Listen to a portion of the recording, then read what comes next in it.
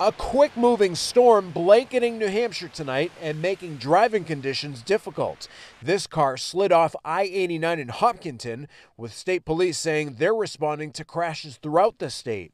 And in Tilton, officers say this is one of multiple vehicles off roads that are snow-covered and slippery. The difficult part about these storms are the ones that hit during commuter hours. The New Hampshire Department of Transportation has more than 630 pieces of equipment treating roads.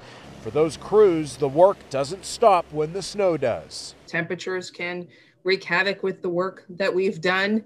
You know, we can tidy it all up and think we're all set, but a temperature dip can create icy conditions, and so it's important for DOT to remain vigilant and also for our travelers to remain vigilant. DOT says it's doing well at this point in the season, with about 60% of its winter snow budget used so far. We've kept in lockstep with what we anticipated. January was very kind to us, which is why I think we're at that level. While the worst of the snow is over, caution is urged for the morning as well. You may be traveling and the roadways look what we like to call black and wet, and everything looks fantastic.